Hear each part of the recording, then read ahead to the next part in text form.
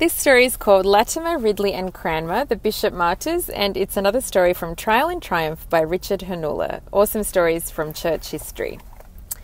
Mary Tudor, crowned Queen of England in the summer of 1553, mustered all her power to drag the Church of England back into the Roman Catholic Church, burning or beheading more than 300 men, women and children who refused to give up their faith. Because of her ruthlessness, the Queen earned the nickname Bloody Mary. Among the martyrs were the bishops Cranmer, Ridley and Latimer. Thomas Cranmer, Archbishop of Canterbury, brought the English Bible to every church in the land, and with the help of Nicholas Ridley, the brilliant Bishop of London, wrote the Book of Common Prayer and the Articles of Religion, which laid down the biblical worship practices and beliefs of the Church of England. And Bishop Hugh Latimer preached the good news of Jesus Christ with greater boldness than anyone in England. For over 25 years, Latimer, Ridley and Cranmer laboured to advance the Protestant Reformation in England. But in 1553, soldiers under orders from Queen Mary seized the three bishops, hauled them to the Tower of London and threw them into the dungeon. A royal proclamation condemned their books as well as those of Luther, Tyndale and others. After suffering for months in the dark cells of the Tower, they were sent to Oxford for trial.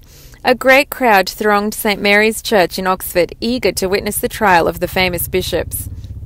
Ridley and Latimer were tried first, before a tribunal of church officials and university professors. The chief accuser, putting on a concerned expression, rose and approached the white-haired 70-year-old Latimer, saying, "Master Latimer, for God's love, consider your position. You have had the office of bishop. You are a learned man. Consider that if you die now, you die without grace, for outside the Church of Rome there can be no salvation." Latimer's Bible hung from a leather strap on his belt. His spectacles, tied to a string around his neck, rested on his chest. Though Latimer's body was stooped with pain, he stood as straight as he could, and he answered boldly, "I know perfectly by God's word that the true church is in all the world, but its foundation is not in Catholic Rome, only as you say. The true church is ruled by God and the Scriptures." The churchman pointed at Ridley and Latimer and demanded, "Swear allegiance to the Pope, confess your heresies, and you will live." But Ridley and Latimer stood their ground and attempted to respond with biblical answers, though they were often interrupted with hisses from their accusers, who acted more like barnyard animals than scholars. After 2 days of hearings, the church court excommunicated them from the church and turned them over to the crown for punishment. Queen Mary ordered their execution. On Wednesday, October 16, 1555, most of Oxford gathered across from Balliol College, outside the town's north gate, to watch the executions. Ridley wore a black robe, Latimer a worn coat and buttoned cap. The two men warmly embraced when they met at the stake. Ridley smiled and said, "Be of good heart, brother, for God will either ease the pain of the flames or else strengthen us to endure it." Latimer nodded, saying, "God is faithful. He will not let us be tempted beyond what we can bear." They knelt in the dirt and prayed, then spoke quiet words of comfort to one another. A priest delivered a sermon accusing Latimer and Ridley of terrible heresies, condemning them to the fires of hell. At the close of the sermon, Ridley asked, "May we say a few words to the people?" "No," thundered the priest. "You may speak only to recant your errors." "Well then," said Ridley, "I commit our cause to Almighty God, who shall fairly judge all." They removed their coats and prepared to die. Ridley lifted his hands and prayed, "O Heavenly Father, I give to you most hearty thanks, for you have called me to be faithful unto death. Lord God, have mercy upon the realm of England and save her from all her enemies." Guards strapped the two bishops to the stake with a single iron chain, binding them tightly around the waist and surrounding them with straw and wood. As the bailiff stepped forward with a torch, Latimer said, "Be of good cheer, Master Ridley, and play the man. We shall this day, by God's grace, light such a candle in England as I trust will never be put out." As the flames rose up, Ridley said in a loud voice, "Lord, receive my spirit." And Latimer said, "Lord, receive my soul." Meanwhile, Thomas Cranmer, stripped of his ministerial robes and dressed in rags, was threatened and abused.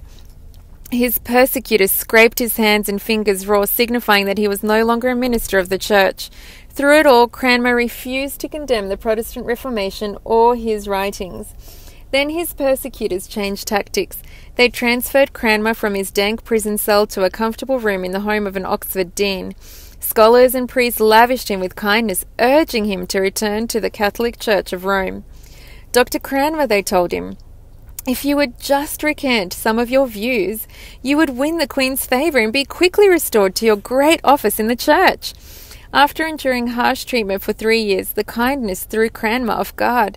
Little by little, he agreed to change his mind until at last he signed his name to a paper which read, I, Thomas Cranmer, late Bishop of Canterbury, do renounce all heresies and errors, not in agreement with the Church of Rome.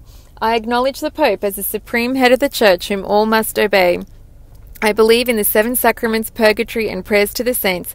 I am sorry that I ever thought otherwise and led others away from the Church of Rome. Hoping to discourage the Protestants, church leaders printed his confession and publicised it throughout England. Yet despite his confession, Queen Mary insisted on his death and sentenced him to burn at the stake.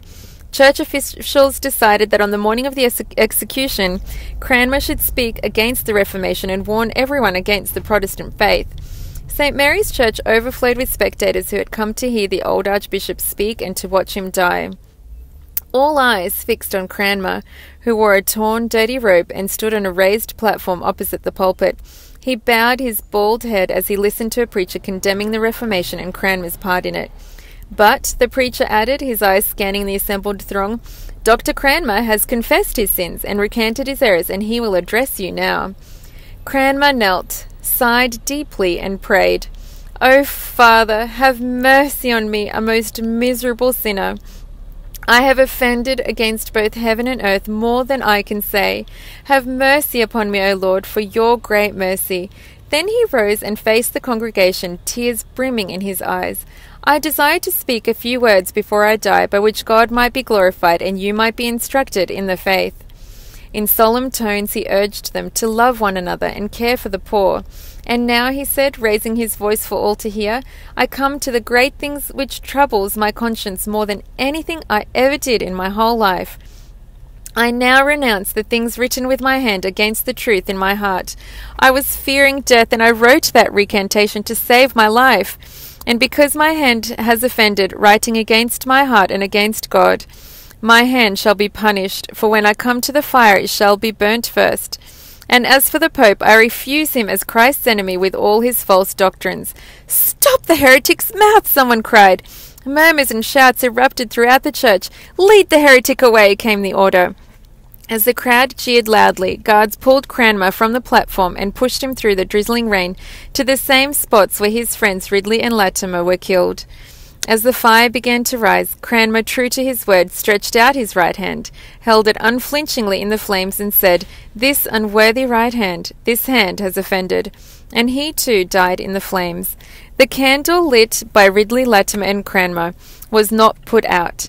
Their brave deaths strengthened the Protestants to press on, and within a few years Bloody Mary died and the Reformation was fully restored in England.